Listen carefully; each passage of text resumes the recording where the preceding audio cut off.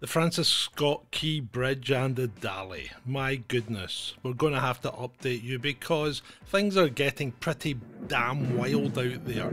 I just don't understand why people feel the need to have such a conspiracy all the time. Let's have a look at it dispassionately, perhaps. While no marine expert, there are plenty of marine experts out there, marine engineers, people with experience in large cargo vessels, telling you exactly what happened and why this occurred. And we'll go over some of them. We'll also have a look at some of the wild theories and some of the media companies out there that are fueling them. And I don't mean MSN, I mean companies that should know better. People that should know better. I'm looking at you, redacted. But anyway, let's have a look at it.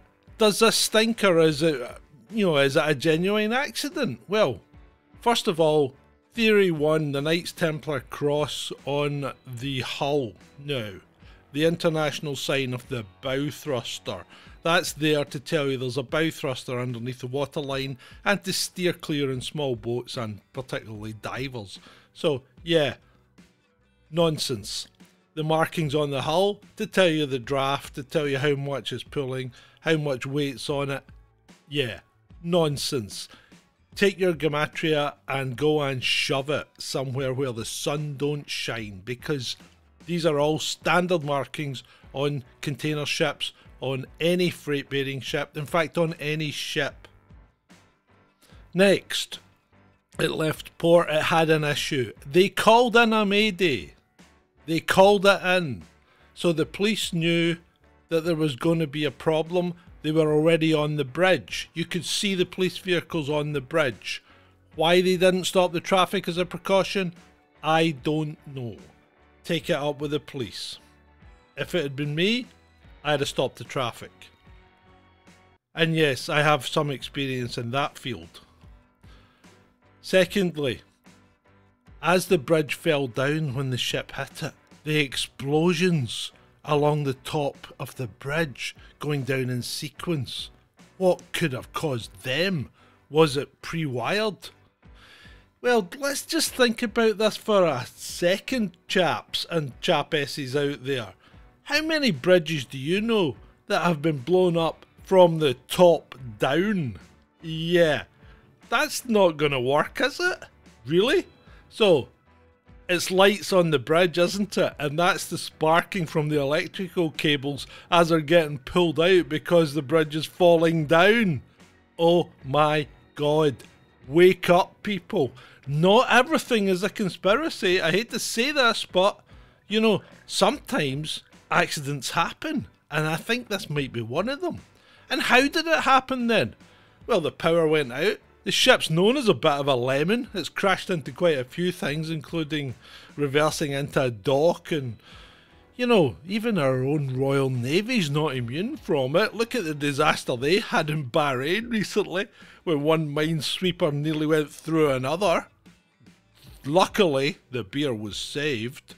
But anyway, why did this accident occur? The power went out.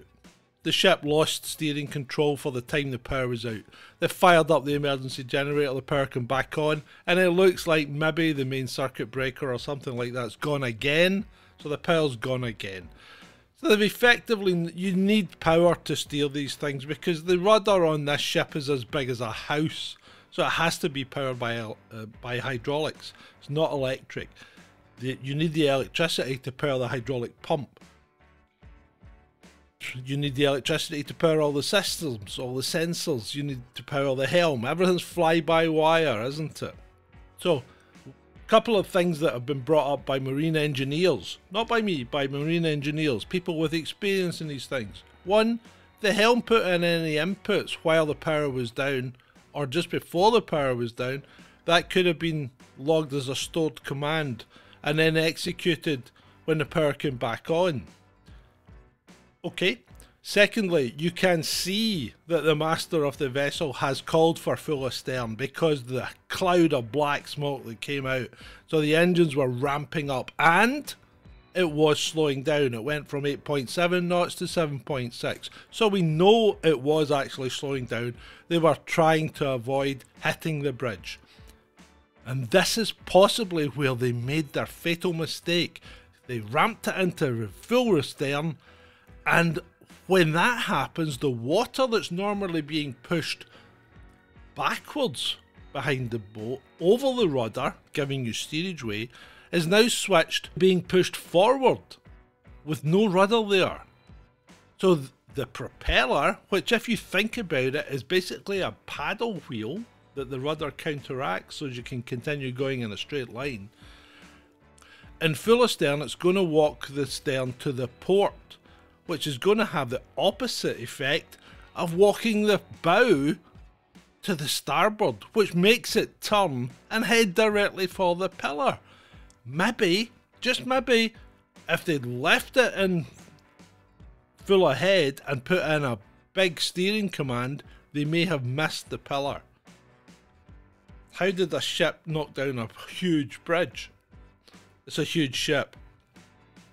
Okay, it's only doing 7 knots, you know, 8.5 miles an hour, but the momentum and the inertia in that is an incredible amount of energy to put into a bridge pillar. And think about it, a bridge pillar is designed to take a load from above. It's very literal lateral load, especially a big steel bridge like that with fairly thin sections, so you will get some load from the wind, but most of the load comes from the roadbed, from the vehicles on it, from ice, snow, rain, whatever. You're not getting a lot of lateral load. This is a massive lateral load. It overstresses the bridge and the whole thing comes down. Yeah, it's an accident. What about the missing data on the vehicle and the voyage data recorder? Well, we don't know. I really don't know. Apparently there's 2 minutes of data that's not recorded. If the power's out, if the circuits are broken, are the sensors not sending data to the voyage data recorder? So maybe it's still recording but not got nothing to record. So it looks like it's recording blank, which it is. Or was it affected by the glitch as well? Should have its own backup battery system, but as I said before, ship's a lemon. Perfect storm of coincidences? Perhaps.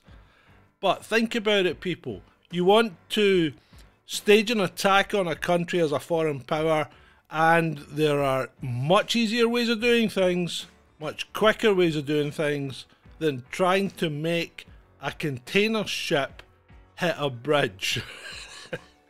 It's just not on.